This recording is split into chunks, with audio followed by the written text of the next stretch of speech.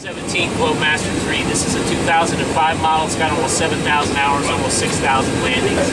In FY 2013 adjusted dollars, this is almost it's almost $250 million a copy. So take a good look.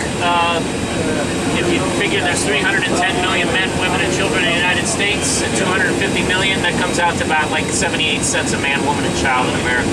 So pick a nut, ribbon, or washer, you bought it. It's expensive, but this plane, I argue, is well worth it. Very versatile. All of us are multiple veterans in and out of Iraq and Afghanistan. I'd rather go to Maui personally, but unlike some of the airplanes that you guys started your careers in, we only need 3 people to operate this plane, 2 pilots and a loadmaster. This gentleman's sitting in the co-pilot seat, I'm sitting in the pilot seat. Why I'm sitting here is this way I can talk to everybody. No flight engineer? No flight engineer. The flight engineer's up here, the navigator's up here.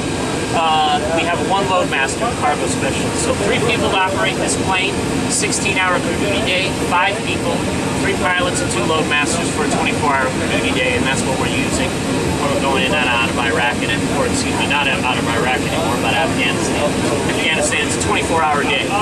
So it's 8 hours over, 8 hours coming back, and whatever time it takes on the ground. If you notice, we have sticks, not a yoke. Sir, why don't you grab the stick with your left hand? Excellent, you can be a pilot, you know your left from your right. Now grab it with your right hand. Feels better, doesn't it? Okay, so the co-pilot's always going to fly with the right hand, the pilot's always going to fly with the left hand. 1 hand free for the throttles. Big number to remember on a C-17 is 4. 4 engines, 4 throttles, 4 hydraulic systems, 4 fuel systems, 4 electrical systems, 4 digital flight control computers, 4 inertial navigation units, 1 bathroom. That's a problem. Okay. We only need 3,500 foot by 90 foot wide gravel strip on night vision goggles to land at almost 500,000 pounds. Yes, sir. You said you had 1 bathroom. 1 bathroom. We had no bathroom. Well, you guys are tougher than I am. What can I say? We've got a P-tube also, but you should see what the cruise is. Oh yeah, I don't even want to know. That's quick and dirty. And what? Quick question, anyone? What percentage of the time is the unit on active duty? I think you're flying missions all the time, right?